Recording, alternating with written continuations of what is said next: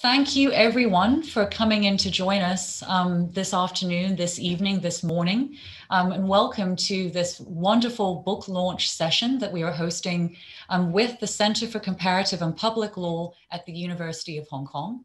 As you are all well aware, this is a session that's being recorded, and we are very delighted to be hosting this session today to celebrate Dr. Nicole Scicluna's brand new book with Oxford University Press, The Politics of International Law. My name is Dr. Courtney Fung, and I'm a faculty member in the Department of Politics and Public Administration here at Hong Kong U. And so again, welcome everyone to joining us.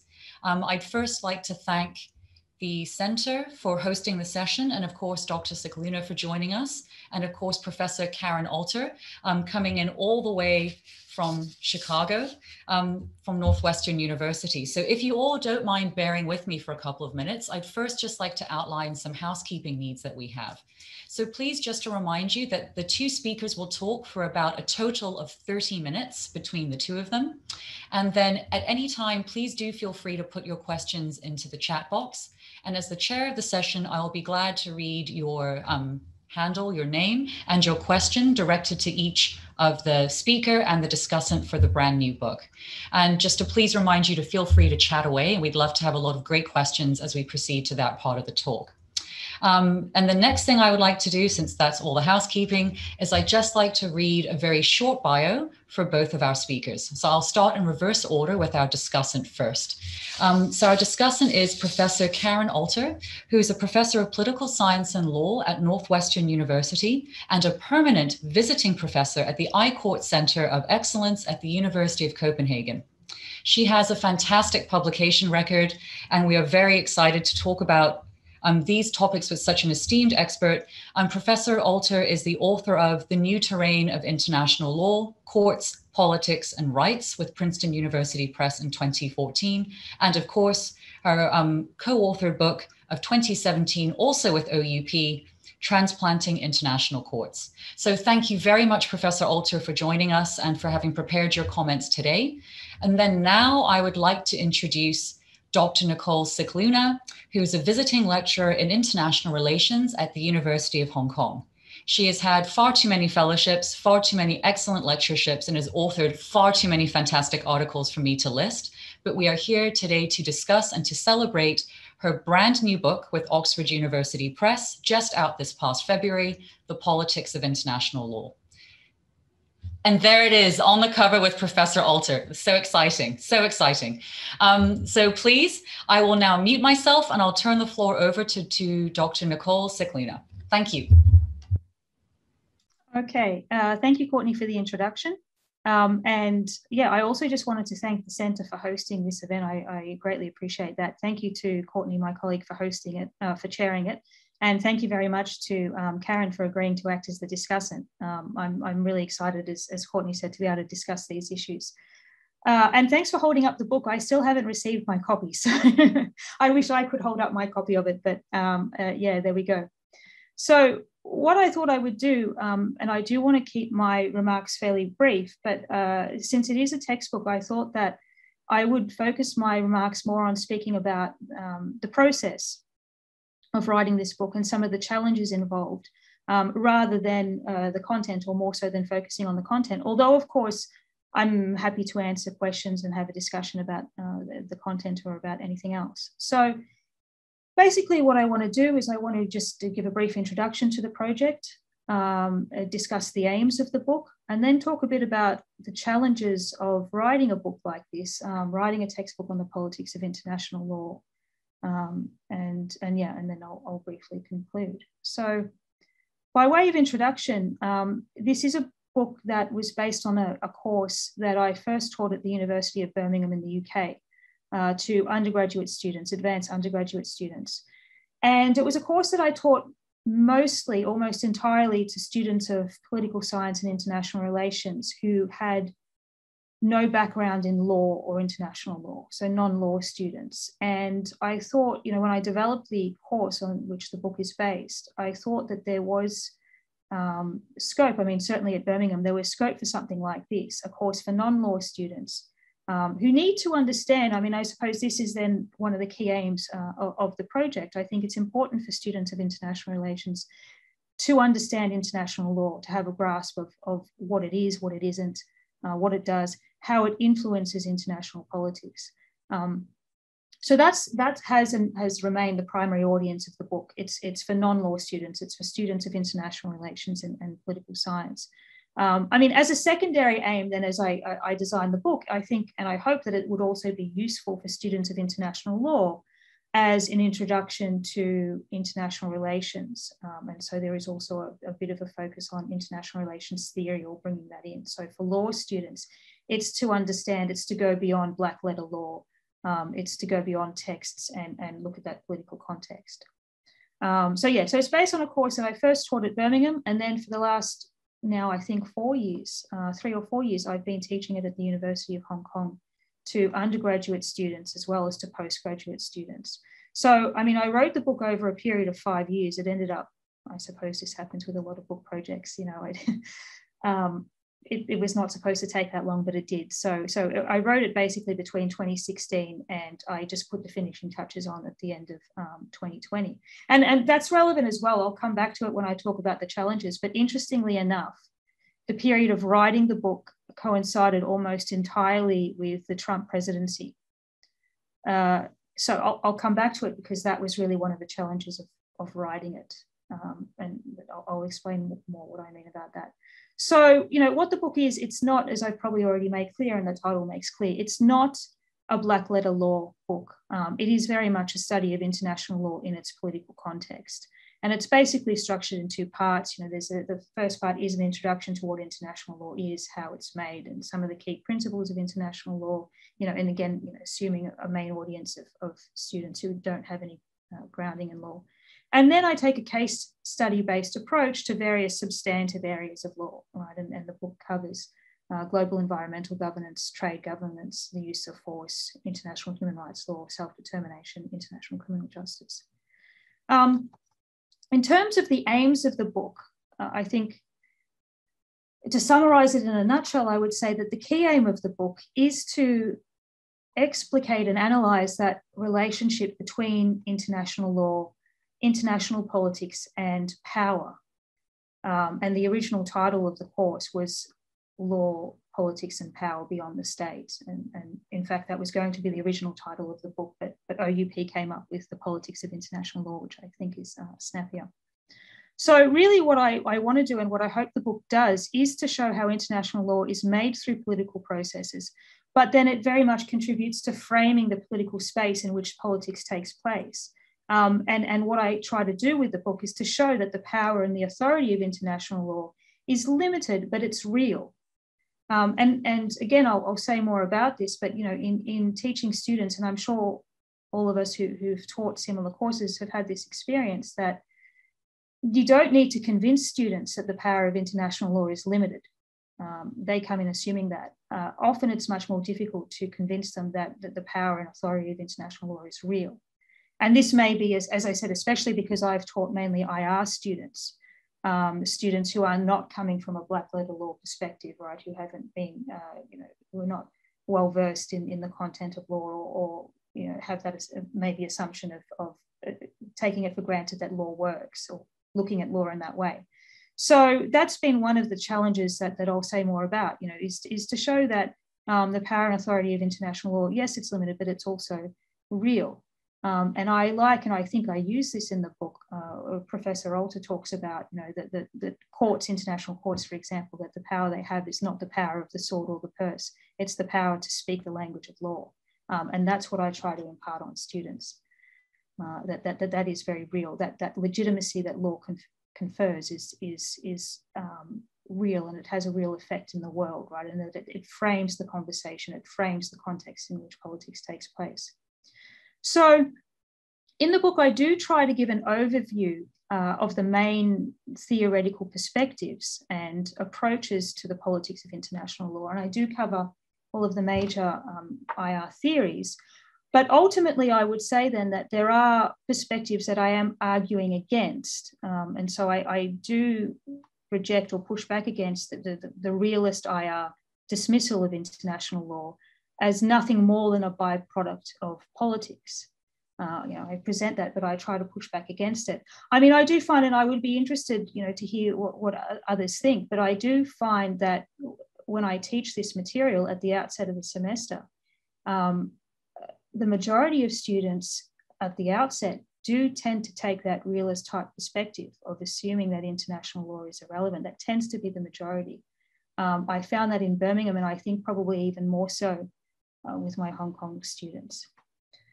So I then, in the book, I aim to present international law as neither simply the byproduct of politics, but nor is it a neutral set of rules. And I also try to avoid presenting it as some kind of objective or neutral set of rules, or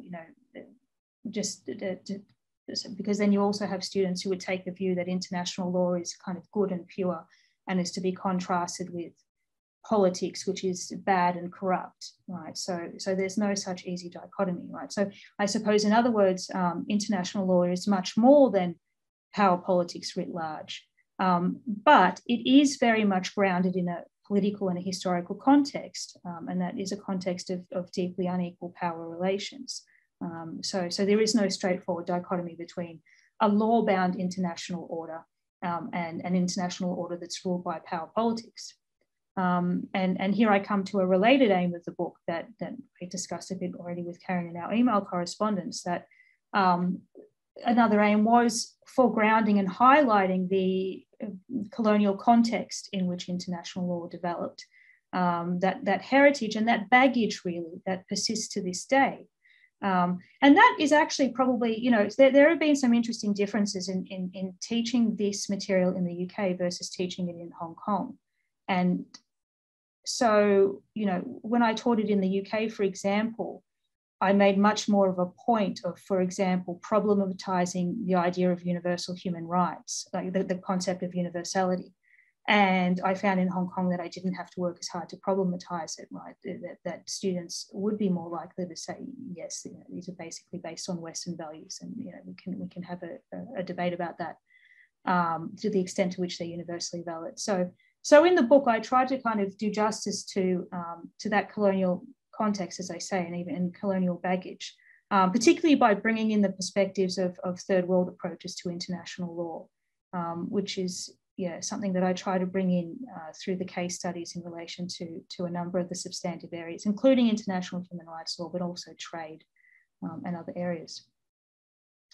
So that basically then covers the aims of the book. And then I wanted to say a little bit about the challenges of the project. And I mean, one is just quite simply doing justice to the breadth and depth of material, right? Both in terms of possible empirical coverage, but also the theoretical perspectives. And so, hopefully if those of you out there are interested, please order the book and you can see if I did a good job of that. But also, as I said, you don't have to convince students that international law is not always very powerful, that it has its limits. But, you often do have a hard task of convincing them that international law has a real effect in the world, especially on great powers. So that was a challenge in writing the book, was kind of writing it, was addressing the student cynicism that there is. And not being unrealistic or naive or too idealistic about what international law can achieve.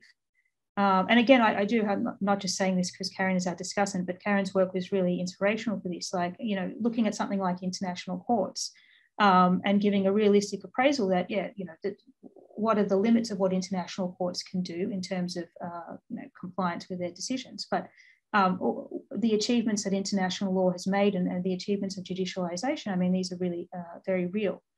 Arguing for the power and potential of international law, without either understating its limits or idealizing it, that was one of the challenges. Another thing was, so situating the present without distorting it. And again, that the time frame is an issue here. So I wrote it between 2016 and 2020. And I think that's always a challenge when you're writing about the present. You don't want to overstate the present moment and the significance of it. Also, and this is then something I discuss in the conclusion, is the liberal international order such as it exists. And there's been a lot of literature on the crisis, and there's been a lot of not just scholarly literature, but basically public debate about whether the liberal international order is collapsing. And so there can be a tendency in the present moment to always, we're in this perpetual crisis and it's the worst it's ever been, which of course, I try to do this in the conclusion. We can really ask, to what extent there ever was a liberal international order, or when was it not in crisis? So situating the present without distorting it. And that is tied to the other challenge that I really had, which is how to address the role, and in some ways the outsized role, of the United States. And again, so I say here that, when I wrote this book, it pretty much completely coincided with the Trump presidency. And so I am already a little bit paranoid that I overstated the impact Trump had on international order, on international law. I hope that I didn't make too much of it, but the book was written in that period. And so,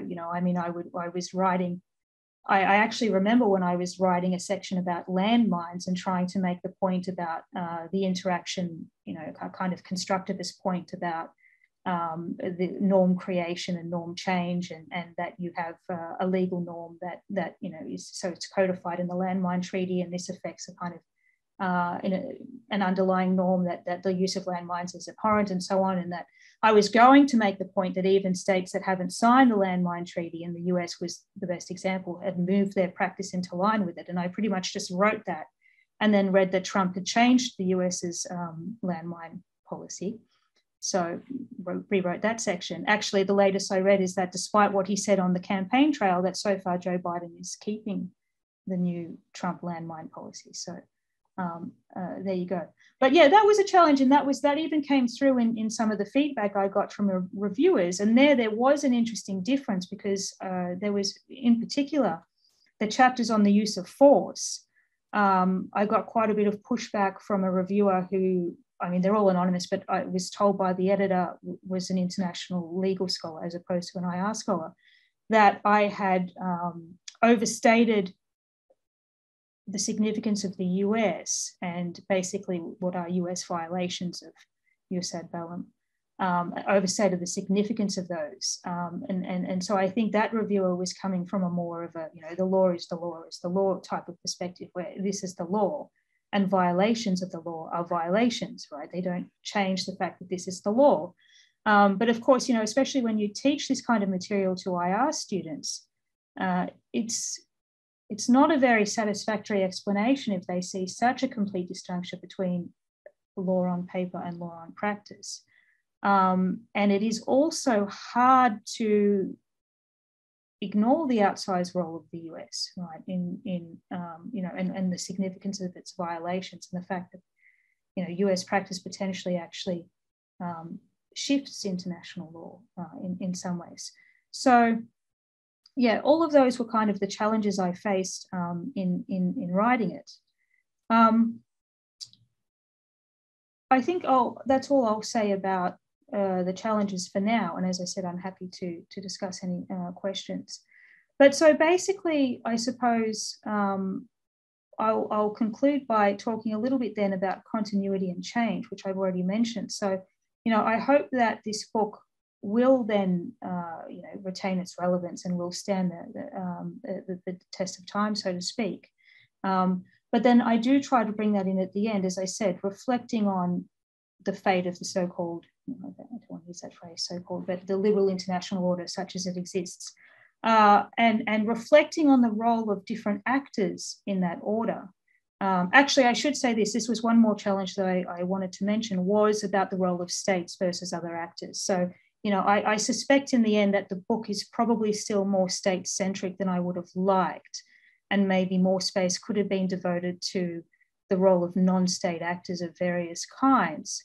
But at the same time, I did feel that it was important to emphasize that in many respects, we do still live in a world of states. So, so the book does focus a lot on states as actors, but also on the principle of sovereignty as both a legal and political principle, and situating that. But yeah, so then I try to conclude it by reflecting on certain actors, particularly states, talking about rising powers, revisionist powers, status quo powers, but also, again, problematizing those categories, right? Because there is an inherent normative bias in describing some actors as status quo and some as revisionist. And so then I do try, and I hope I succeed in avoiding that tendency of presenting the current moment as some kind of unique crisis, right? That the liberal international order had been fine, everything was fine, right? Until Trump came along, which would obviously be a distortion. And of course, I mean, Trump's rhetoric was particularly vulgar, I would say, but in many ways, his policies were not completely out of line with previous US administrations. I mean, particularly the administration of George W. Bush was fairly hostile to established international legal principles. And also to international organizations, multilateralism, and you have certain real points of continuity, like John Bolton in the administration and his attitude to the United Nations or to the International Criminal Court. So ultimately, then I hope that students come away from the book with a firm understanding of what international law is, what it isn't. The fact that, yes, it is much more diffuse than domestic law. It can't be as easily located. It's not created by a sovereign, but it exists. We can identify sources of international law. We can identify processes through which the law is made and changed and the actors that are significant to that process. And the picture is definitely not as neat. It's nowhere near as neat as or coherent as a domestic legal system, but that there is an international legal system. It matters. It affects politics in important ways. But I also hope then they come away with an ability to question and critique, whose interests international law serves and how that came to be and why, how international law could be improved, right? What its purposes are, what its purposes should be. And I think basically I'll finish on that note. So, thank you. Thank you so much, Dr. Scicluna. Professor Alter, the floor is yours. Thank you. Thank you. I'm thrilled to be here discussing this book. I've been teaching international law now, it shows my age, for 25 years. And I started teaching it having never taken a course in international law. So it was not part of my undergraduate education. And also a sign of how long I've been teaching this. 2 of the books I've relied upon have gone out of print.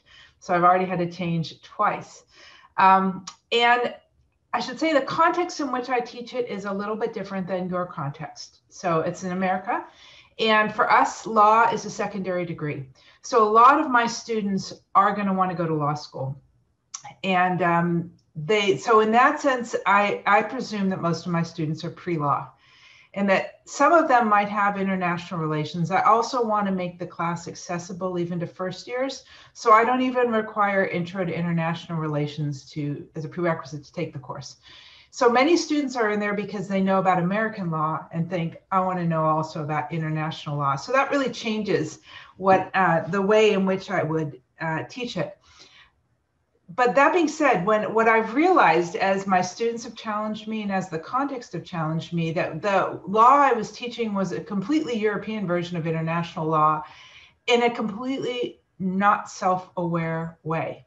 So one of the ways in which I really like this book is that it actually brings the real context of the real historical context and the current context that international law faces by bringing in the colonial and post-colonial perspective, the third world approaches to international law. And I should say, I also learned how important this was when I've gone once to Hong Kong and China, and I did a bunch of presentations there to mostly law faculties and law students. And every time they brought up unequal treaties. And that was entirely the Asian lens through which international law was this domination of unequal treaties and unfairness. And that was the lens that they brought in. American students are quite ready to believe that the United States is not this paragon of good and virtue. And they are realists, like British students were. And so I do want to show how law matters. But it's led me, the context in which I teach has led me to look for books that had a lot of primary materials, which would lead me to more the law-based books. And there were either books that were all text and all description or all law. And this book is a mix of both because she has a lot of boxes that give you cases, including really current cases like the COVID crisis. And that will make it really speak to today's students, because not only is it up to date with its post-colonial sensibility, but it's also up to date with the kinds of cases in which it teaches. So in preparing for this, I was kind of struggling is too strong. I know I need to revise my class further. I teach it every other year because I try to rotate the classes I teach. And so one year I teach ethics and international relations, and another year I teach politics of international law, among other graduate and undergraduate classes. And I alternate that to make very clear in both that ethics is not law and law is not ethics. And so I'm clear, and I can refer students to the other class. There's actually a lot of things about the way that law gets constructed that is highly unethical. And so I really want them to be aware of the difference, to not let law define what is ethical. You need an ethical framework to do that. So I teach it every other year, and I had taught it once then during the Trump administration. And now I'll need to update it into a more post-colonial context because our students are really demanding that. And I'll use Dr. Scicluna's book to do that. And I myself have had to kind of go through a re-education from what I was taught that the history of international law was. And so the other challenge that I face is that the way law is taught and the way law is experienced by students today is through conflict. So in law school, because it's an adversarial legal method, it's all of the gray cases. Because if you had a black and white case, the lawyer would say, settle. You know, don't even fight this because you're going to lose. And so they don't read all of the cases that are so clear cut that people will not fight about it. And then they get this viewpoint that all of law is contested and all of law is gray. And that's really not true. And it's not true for international law either. So the way I try to counter the realist is to try to say the many ways in which international law is also not contested and also constitutive of how interests are understood. So rather than pitting theories against each other, which I know if you're going to be in an IR context, you'd want to do that. You'd want to help the students see how their theories are lenses and windows into understanding a range of topics. For me, I want to stress law in the books and law in action, and law and its constitutive and regulative role, and where conflicts are, and then how power comes out when conflicts arrive. The other challenge I have in teaching in my context is we're on the academic quarter system, which means our quarters are way too short. So I really can't cover everything. And what I've gone to doing is doing about 4 weeks of just like, what is international law? How is it made? Showing the politics of how it's made, just to give them enough tools so that we can then pick topics. And then I let the students pick the topics from a menu that I give them. And the topic that I pick is law of the seas, because, and I've talked to Dr. Scicluna that's not in this book. And for me, it's a really key one. And I pick law of the seas because the students won't pick it, because they'll find it's too boring. Maybe they would pick it in Asia because the South China Seas is, you know, an incredibly important and hot topic. And if American students are aware of it, they should be aware of it. But the reason why is that is, to me, international law in its best context. It's the global commons, it's regulating the global commons, but also when you get to the UNCLOS 3, the third law of the sea, you see how they really invented this idea of exclusive economic zones. And they did that to alleviate a lot of the conflict that had already existed over whose fishing waters and who could explore in this water and that water. It certainly didn't alleviate all the conflict, as you all know who live in Asia, but it solved so many disputes. And then to put fishing vessel disputes also under the tribunal of the law of the sea. But you can really see the regulative role of international law in avoiding conflict.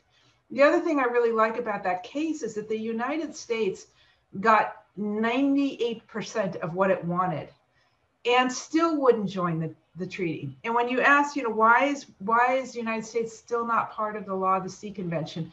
This is a convention that even Sarah Palin endorsed ratifying. It's like every single interest in the United States has endorsed it, from the Navy, who wants the guarantees and wants to be able to board ships that it suspects are transporting weapons of mass destruction, to industry that wants to be able to explore the deep seabed. Everyone wants to sign, and you're like, what is wrong with the United States that you can't get 98% of what you wanted, and every group wants you to sign, and you still don't ratify it? And the world rightly goes ahead without the United States. And the answer there is ideology and the fight over the deep seabed, if it was the common heritage of mankind.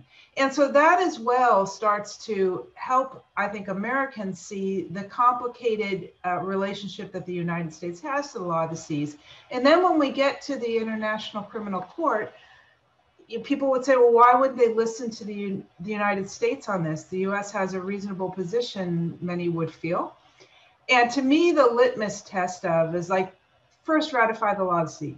Because not only did the United States not join the Law of the Sea Treaty, we renegotiated in 1992 and then got, so let's say the first round, we got 95% of what we wanted. In the second round of negotiating, we got the other 4%. And still, even after we renegotiated it, we didn't join, because in the United States, you need 2/3 of the senators, which means that at 1/3 blocking, and those are the, even before the Trump, they're the, what we call rhinos, Republican in name only, refused to sign the Law of the Sea Treaty. So I think it starts to show the regulative and the tensions in that. By letting my students choose the topics, and here I need to wrap up on the time, the topic that they no longer choose is human rights. And that in itself is an important thing for us to reflect on as we think about the future of international law going forward. They don't choose it because we don't have enough weeks, and because they're like, I need to know something about trade, I need to know something about maybe international criminal law, there's this ICC I don't understand. They choose R2P over that because they've heard about responsibility to protect. And I don't really know why they don't choose human rights. I don't know if it means that they don't believe in it as much anymore. I don't know what that means about the international liberal order, but I find that really interesting because there's two ways in which international law in the post-colonial context has been really fundamentally different. And one of those key ways, one way is the multilateralism and the process that creates, and the courts and tribunals, which are part of that. But another way is that it actually speaks to individuals. It's no longer simply a contract between states. And by speaking to individuals, it transfers into what I talk about in my book, a rule of law mentality, which is that it's not that you're just breaking a contract that states agreed to live by in their relationships between each other. It's that if you are a rule of law actor, you follow the law. And that human rights law and international criminal law speaks to how governments treat people is a total paradigm shift. And it's also a fault line of international law. It's exactly what more sovereignty jealous states and what China resist. They would like to keep it in that box of a contract between states. And it's a box that it no longer fits in as a formal legal matter, but it is where some of the struggle still continues. So I'll stop my comments there because I'm out of time. Well, thank you so much, Professor Alter. Some excellent discussion already between both author and discussant. And I had a couple of people putting their hands up. There's no need to do so. Please do feel free to turn off that putting your hand up icon, and to please feel free to use the question and answer box that's available to everyone in the audience. So I already have a very good and meaty question, a rather hefty one, from Ashley. And Ashley notes that they are interested in a short summary of how Dr. Scicluna would push back on the almost fashionable challenge that international law has no real power to influence state behavior. I imagine that the answer is covered in depth in the book, but perhaps there are a few key examples to point to now. So I guess I'm going to take that question live, and the floor is yours. Okay, thanks. Yeah, that is a meaty question and puts me on the spot a bit. It is difficult actually to push back against that. So students do tend to assume that international law has no power. Or that or you get the more cynical view, and I think this has especially been the case more with my students in Hong Kong and the UK, that it's a tool that powerful states use against weak states, so that international law is quite powerful against weak states, but not against powerful states. I suppose, and maybe I'm just not thinking very clearly, it's hard to come up with a very clear example of international law really being used to constrain a great power. But I think firstly I would go back to something really important that Karen said, that it's easy to see the spectacular violations of international law and harder to see the routine ways in which it works. Or, you know, it's harder to see the cases where there isn't a conflict because you just have law playing its regulatory role. You know, I would have students asking why states take their disputes to courts at all. And there, you know, you can look at examples where it's in neither state's interest to, you know, so there is a dispute and both states want to resolve it. And it's in neither state's interest to have an armed conflict. And, you know, so ultimately then both may choose to go to an independent arbitrator and accept that decision. It is harder, and I must admit, like, I suppose talking about this right now, and this is something I was reflecting on, is maybe a particularly kind of depressing time, because obviously one of the things going on right now is the latest conflict in Israel and Gaza. And, you know, so it seems like, you know, a terrible, depressing example of the absence of international law.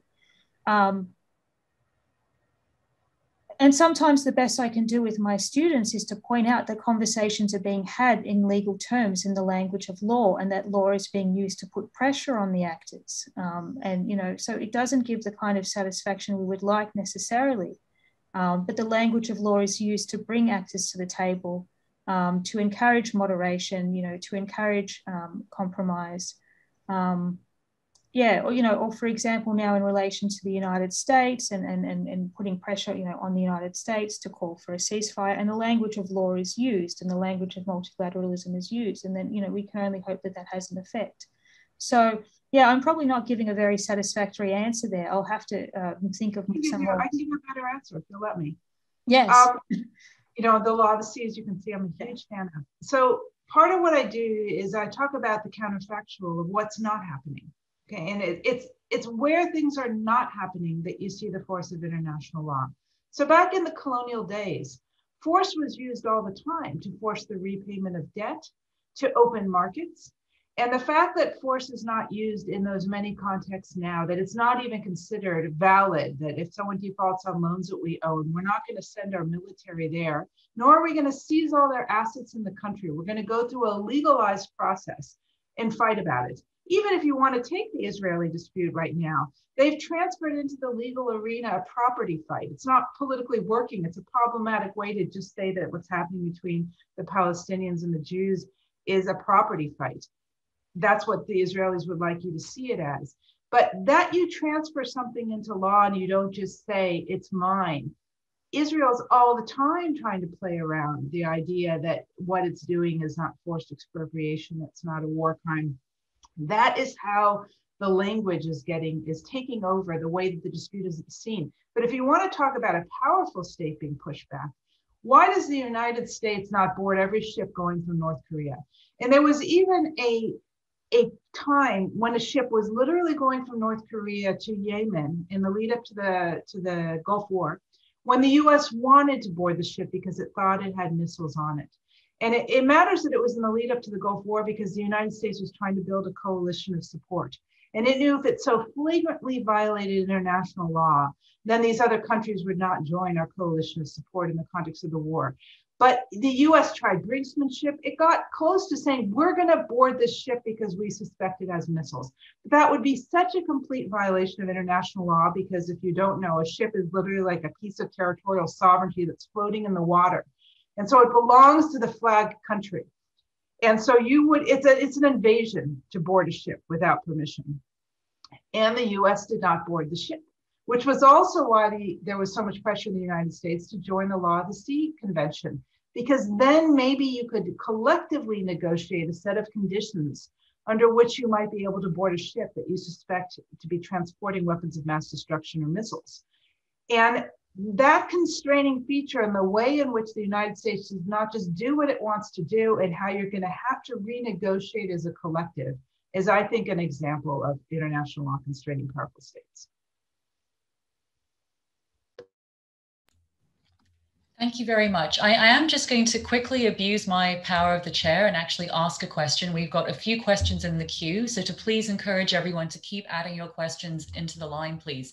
But if I may, actually, while I have these two IR and legal scholars on the session with us, I'd be very curious. You know, there are moments when actors who are very clearly well-versed in the use of international law opt not to use formal legalistic means, not talking about discussing a new treaty content. They're not interested in trying to have some type of formal legalistic agreement. For example, if we think of the efforts at the UN at the moment to have these open-ended working groups to do with cyber, to do with emerging technologies. And they're of this belief that the technologies are moving so fast that therefore trying to negotiate some type of treaty that would take years is far too slow, and we need to develop a common normative language. We all have to understand how we'll understand the meaning of deterrence now that we have a new set of cyber tools. So I'm just interested for your sort of views about if and when we have this almost forum shopping, and when legal instruments, formal legal instruments, are purposely set aside for these so-called new cutting edge topics. And I'd be very curious to hear both your takes on that. And then I will stop abusing my position as the chair and go back to the actual chat function. So please, everyone, keep adding your questions. Thank you. Maybe if I can put you on the spot again, Dr. Scicluna, to ask you to go first. Thanks. Yeah, thank you. I think often that is then about flexibility and states not wanting to be constrained. I mean, it's also true that the process of creating a treaty, writing a treaty, getting it ratified, it coming into force, with technologies that are moving very rapidly, it's probably potentially a problem that these processes take years. And so by the time a treaty is ratified and comes into effect, that you may need to think about renegotiating it. Yeah, I do think a lot of it is about flexibility, or that not having clear-cut rules suits some actors, and again, potentially suits more powerful actors that then have more room to maneuver. I mean, something I tried to cover a bit in the book, and, you know, if I get a chance to write another edition, it's something that by then I think will be even more significant, so I'll try to get into it more, is the potential for cyber warfare, and what are the legal rules that pertain to cyber warfare. And, you know, so there is a lot of writing on this, there is guidance on this, but there's no specific treaty. So, I mean, the current situation is that basically the rules of jus ad bellum and, you know, international humanitarian law are kind of applied as would fit to cyber warfare. You know, so so for example, you know, can there be a right of self-defense against a cyber attack? You know, theoretically, yes, but, you know, we're working with the existing jus ad bellum or the UN Charter to kind of think about what an armed attack would look like in the cyber context. And, you know, the generally accepted idea is that it would have to be an attack that causes a lot of kinetic or material damage. And, you know, there's debate about this. But so, you know, there's a school of thought that this is quite unsatisfactory to just rely on existing rules of law that, you know, were not designed for cyber. But it's so hard to get agreement. I don't know if this is something that's becoming more difficult. And there again, you know, maybe I'm in danger of overdoing the present moment and the sense of crisis. But it can be extremely difficult, obviously, to get the kind of consensus that you would need to get a multilateral treaty with a lot of buy-in. So you end up with this kind of patchwork where you're applying bits of customary international law or bits of existing legal regimes to new technologies, and the kind of agreement isn't there to move forward on a new comprehensive regime. So let me begin by challenging a little bit the premise of the question, which is that a treaty is better. And so one of the cases that just kind of weaves through my course is the environment, where we see the Montreal Protocol as one of the most successful environmental treaties and treaties, period. But we tried a hard law regulation of the environment. That would be the Kyoto Protocol. And we realized that we needed a soft law tool, that there's often a trade-off between a hard law because states won't commit to and lock into themselves, sometimes for national legal reasons, for legitimate legal reasons, and sometimes just because it's too constraining, and that soft law or even negotiation and not soft law or general principles can be a better strategy. So we don't want to assume that it is the right strategy. But let me take your example of cyber, which I do think will actually eventually be regulated. And I have a book chapter that I wrote, a textbook, but they let me also post it on SSRN, called The Future of International Law. And I do try to think about some issues that are a challenge, including cyber. And there I rely a lot on an article by Martha Finnemore and Duncan Holloway, where they, in the American Journal of International Law, where they do say it will be eventually regulated. For me, the challenge that we have in cyber is that there's an area that we could regulate right now, and that would be how to deal with non-state actors, the cyber terrorism, the ransomware, and things like that. And you could do that through you want to criminalize it in both countries because you want to have extradition be possible. That's probably naive to say because, we know that Russia is holding a lot of cyber ransomware people there, and they're probably perfectly happy to have these people annoy the West. But I do think that when we're talking about how non-state actors might use cyber in ways that we don't like, that states could probably come to agreement on that. But they're not going to come to agreement on regulating their own tools of weapons because they're not going to want to reveal that. And then you have to say, well, would a cyber agreement that takes half the question and not the other half be the agreement that you want? And especially because, do you even need a cyber agreement to get to the first half? If what your goal is to have it double criminalized for extradition, maybe you could do that through a series of bilateral agreements. Maybe you could do that through soft law.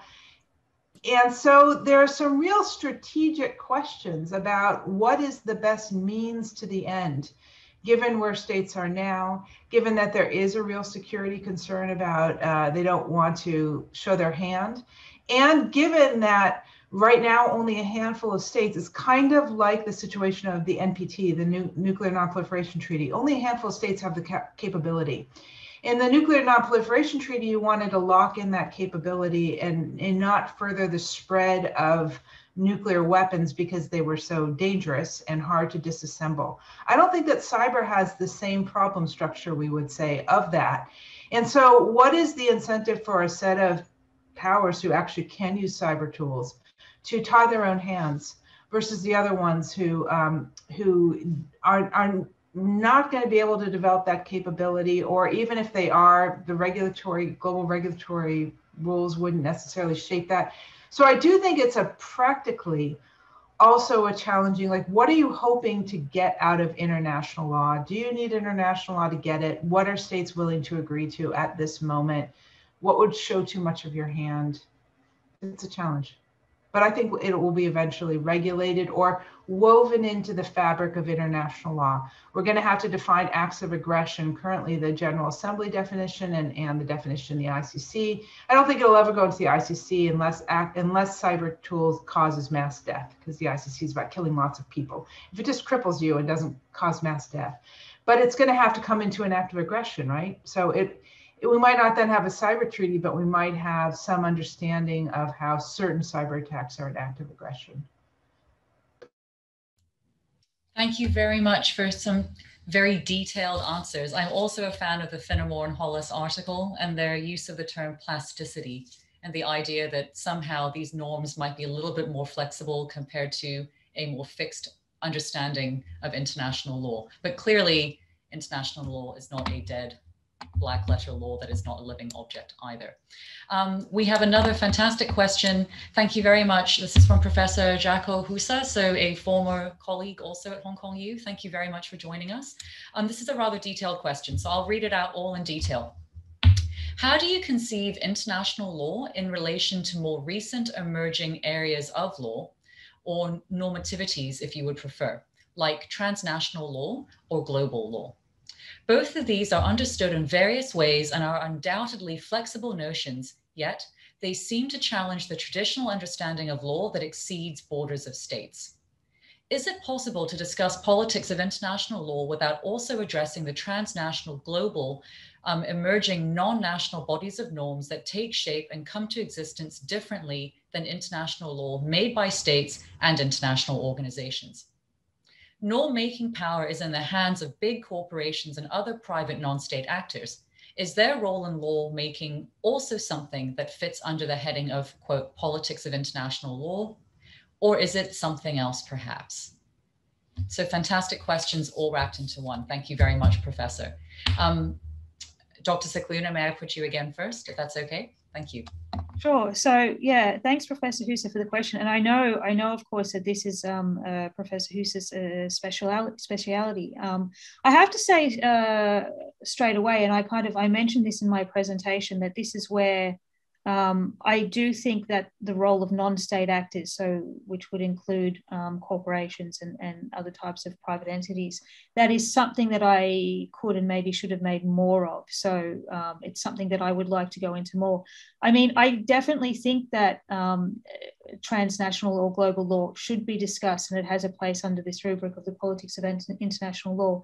It's something that I don't do enough of right now. But you're completely right. I mean, I do have a chapter in the book on global governance where I do try to talk about, go beyond, because most of the book is focused on so-called hard law, treaty law, and customary international law. But so, in that chapter in particular, I also try to weave in different sources of law, such as soft law, which could be things like,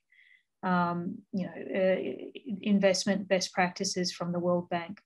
Guidelines for foreign direct investment and so on. And so I do try to get more into the role. Also, I guess in the chapter on global trade governance, I do try to get a bit more into the role of global corporations, but it's something that I don't do enough of. But I completely agree that it's something that is important for students to get a grasp of the full complexity of the world of international law. And their international law is, as I do cover somewhere in the book, is potentially not an encompassing enough term, and something like global law actually would be a better and more encompassing term to describe the various overlapping regimes of global governance and their different provenances and the different types of law on which they rely and the different actors that are involved. So, I mean, yeah, frankly, it's something that I don't cover enough in the book, but would like to do more of. I focus, I think, more on a more traditional approach of looking at how non-state actors influence states in the creation, so the lobbying activities of corporations and other non-state actors, civil society actors in influencing states in the lawmaking process. Yeah.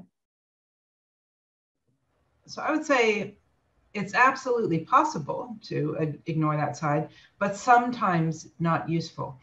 So I have an article that I just posted on SSR, and it's my effort to teach myself, as I'll learn more from Dr. Scicluna's book, about rewriting colonialism back into the history of international law. It's a focus on global economic law. And you may know that I also work on a topic I call international regime complexity, which for many IR scholars is really only about international units, but I think it's never been that way how I've thought about it. I've always thought about it as competing sources of authority, which increasingly, like if you took public health today, increasingly would involve non-state actors. You wouldn't want to have any public health conversation without the Gates Foundation, because it's the largest funder of public health right now.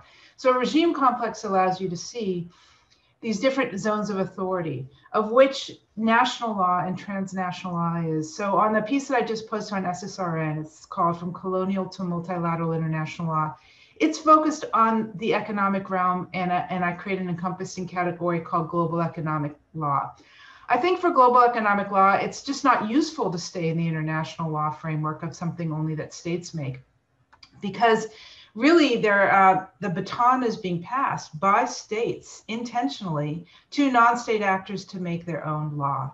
And if you look at China and its Belt Road Initiative, which is an economic set of contracts and relations, but obviously it's a foreign policy as well. And it has the potential, and some people would argue it already is, recreating an imperial system of contracts that then China holds and coercively uses to promote its foreign policy objectives, and that it then delegates to its own set of courts to enforce. And I just think in economics, I'll make a maybe the overly broad statement. In economics, you're not going to really understand what's going on unless you include these other categories of law. But that doesn't mean that in other areas you have to include these categories. Go back to the law of the seas. That is an interstate agreement that all the other actors are kind of bound to. I don't really think, well, I know that Terry Halliday would disagree. If you want to understand shipping agreements, then you'd go to UNCITRAL and you would say that there's a lot of private lawmaking. Even when we're talking about the law of the seas, when they come up with common shipping standards that then get adopted by ports around the world. So Halliday and Schaffer would say everything is a transnational legal order. And I don't think I would want to fight them on that, because I'm much more interested in seeing, how complexes of law get built with layering, domestic law, transnational law, global law. If you want to understand the politics of law today in international relations, I do think you have these other categories. That being said, a course on, the states making of law, that's what a course on international law is. And I can understand why one would just focus on that. Thank you both very much. And thank you again, Professor Husa, for the very detailed set of questions. Thank you. So I guess I will actually ask the last question, if there is not another question jumping up through the queue. And I'd like to ask both speakers, perhaps this time I will ask Professor Alter to go first, for what you both see as sort of the developments on this sort of 5-year, 10-year horizon on these very broad overlapping areas of international law and international politics. You've already very much discussed historically how much the way that you've engaged your teaching and your students has changed, and the concerns about presentism in your research. Nicole, also you've talked about that. But I'd be very curious for what you think are going to be sort of the next permutations in this sort of 5 to 10-year time horizon. Thank you. So I would say that we're in a moment that we would call a critical juncture in political science. And that's when taken for granted assumptions are called into question, and it becomes a time of great flux where opportunities arise. But it doesn't necessarily mean that the result is going to be change. Whenever you look at when big change occurs, it occurs during critical junctures. But there are critical junctures in which great change does not occur.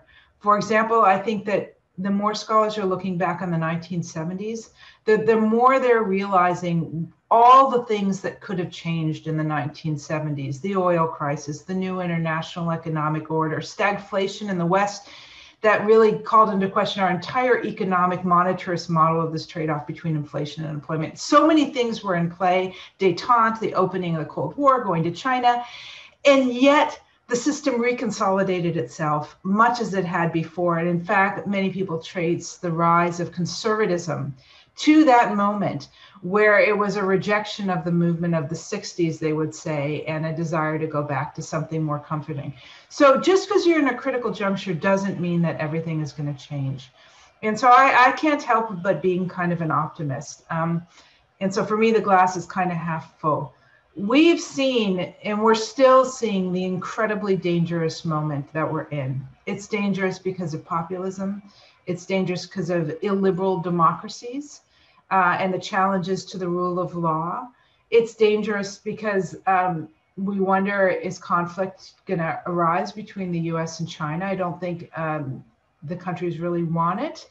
But those international relations scholars know how easily you can trip into something if you get yourself into a series of places that you don't feel you can retreat from. It is a dangerous, critical juncture now. But the optimistic side of me says people don't want to go back to disorder. And what are we going to go back to? We're not going to go back to pre-World War II. Not even China is very clear, doesn't want to get rid of the multilateral system. No, we have all these international institutions. We have multilateralism. We have the mechanics of how you work your way through this.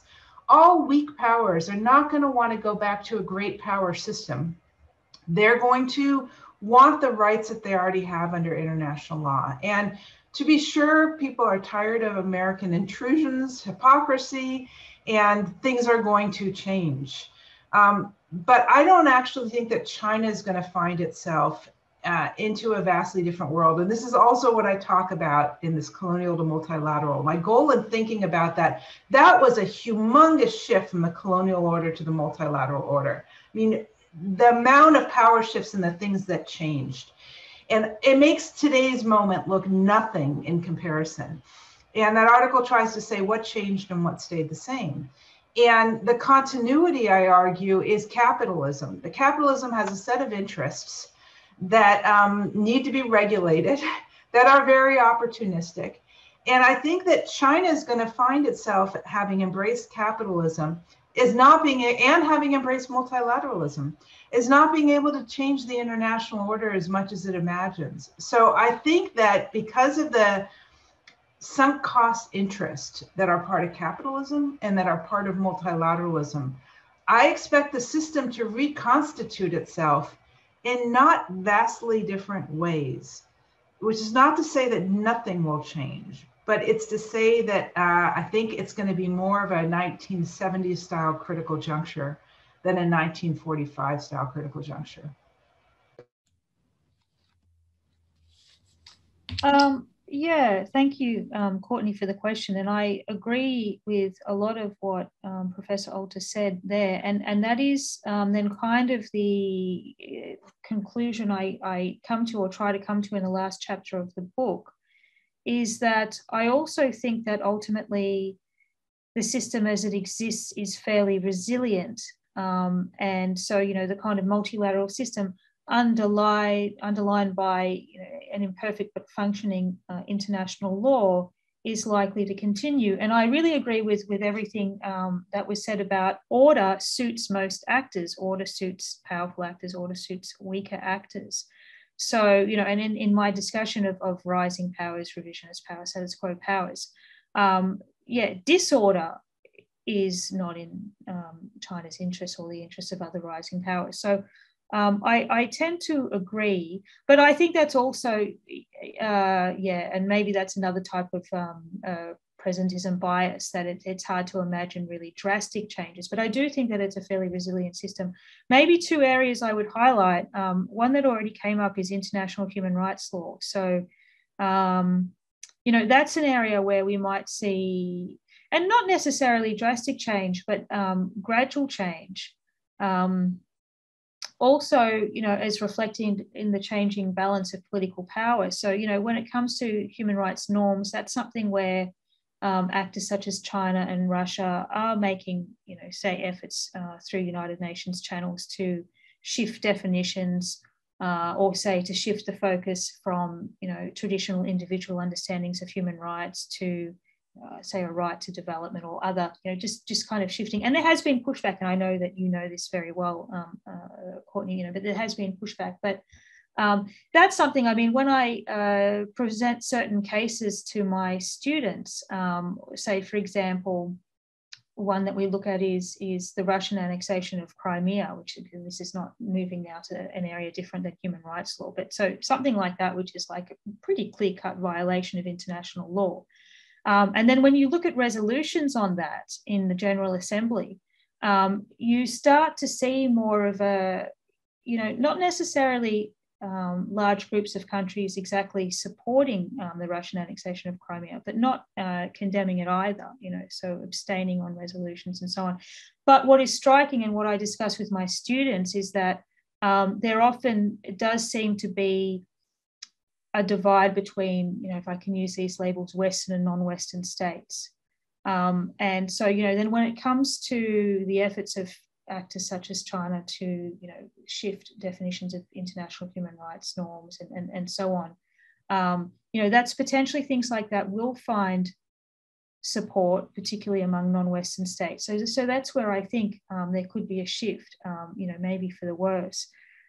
Another area maybe to watch will be, over the next 5 or 10 years, as you said, will be what happens with the International Criminal Court. So there's a new prosecutor coming into office. The record of the court in its first couple of decades of existence has been somewhat underwhelming, I would say. So what will happen with the International Criminal Court? With Trump out of office, again, I don't expect Biden to run towards the court with open arms, and obviously, he hasn't so far, and that would be totally inconsistent with US positions even before Trump. But will the US become less overtly hostile towards the International Criminal Court and maybe even supportive in some ways. The court has, after again focusing pretty much exclusively on African cases in the early decades of its operation, is now investigating situations in other parts of the world. So will the court really be able to establish its power to, will it be able to successfully bring prosecutions in some of these other situations? Something like that would be a major breakthrough. So yeah, I guess I would nominate those two areas as ones to watch. What about trade? Because the WTO is really at a crisis point. So what would you say about trade? Yeah, well, there again, so the problems predate Trump but got worse under Trump. So, what's happening with the appellate body being, not having sufficient numbers. And I must admit, I haven't followed closely enough the very latest on that. But again, it's an area where I hope that the US would now be less overtly hostile. But the problems that the US has had with the WTO are longstanding, and they do predate Trump. So, it's harder to be optimistic on that one. Again, I was writing that chapter talking about really in the past tense, the WTO dispute resolution mechanism being this jewel in the crown and being this kind of shining example of cooperation and dispute resolution even on really contentious issues, and now it's completely not non-functional. And then you have the fact that since the creation of the WTO in 1995, there hasn't been a successfully completed multilateral trade round, right? The Doha development round began in 2001. So it's there. I think I see more fragmentation. If I was to make a prediction, I think it would be more fragmentation. So regional trade agreements, bilateral trade agreements, and the WTO being kind of less used as that global forum for negotiating trade agreements. And then I think that the question is, so for me, it's the dispute settlement system that can be resurrected because people will vote with their feet anyway, and they just won't bother to do it. But certain topics don't have to be constantly updated. The laws of war, we do talk about how you have to update it for cyber, but it, or maybe human rights, or maybe I'm actually overly sanguine that they don't have to be updated, but economics absolutely has to be updated. So a 25-year-old agreement that has not been updated in that time has so many places of irrelevancy. And that you go outside to preferential trade agreements, to bilateral agreements, to do all of the updates. I should say it's always been the way that global economic law has been made, that you do bilateral and preferential, and then you bring those into the WTO. So, and that was clearly the intent of the United States with TPP, to try to even bolster further the IP rights, which we can have a disagreeing conversation about that. I'm not a fan of that policy, but that was to bring it into the WTO. So it's not that they're completely like off the reservation strategies. But if we go to a world in which trade is not collectively negotiated, not multilateralized, you then have to ask what's going to happen to developing countries in the development agenda. Are we going to be back to a world of great power? And some would say we never left this world, but of really self-serving great power agreements. So I think for me, and this is why I've been like moving in this direction, in economic law, I think it really matters if you're not multilateralizing that. And we need to think about what a world of preferential agreements looks like as being different than a world that's regulated by the WTO. Already like 20 years ago in the Sutherland report, they said that with Europe, only 9 relations were actually governed by most favored nation status, the constitutional principle of the WTO. Everything else was governed by preferential trade agreements. That is a complete erosion of the constitution that the WTO is. And so I think the way that international law will change will not be through cataclysmic breaking, but through, in the historical institutional way, subversion, conversion, layering, and that makes it a much more complex way to think about it. But you're gonna, in my mind, a place to watch, in addition to absolutely the areas that you signaled, would also be economics. Well, thank you very much, both to Dr. Nicole Scicluna and also to Professor Karen Alter for a really fascinating, engaging, thought-provoking discussion in celebration of Nicole's fantastic new book, which I'm also eagerly awaiting my copy to arrive in Hong Kong. So glad that Professor Alter could hold it up. But really, thank you very much for our fantastic group of attendees and these great questions. And again, our thanks. It's right there. Good. And thank you. I'm glad someone received it. I'm so sorry you guys don't have it. It feels so unfair. Almost like I actually have 2 copies. I want to put one in the mail. If I mail it to you, would it get there? But maybe it's a Hong Kong thing, so maybe it wouldn't arrive. Maybe our books are in quarantine. Who knows? But I'd also really like to, again, on behalf of both the speakers, to thank the Center for Comparative and Public Law at the University of Hong Kong for hosting this great session, in particular, Dr. Alex Schwartz, and also Winnie Law for organizing everything so flawlessly. And thank you all for joining us for this great discussion. So if you need to hop off now, feel free to go, but we'll be here for half a minute more. Thank you very much.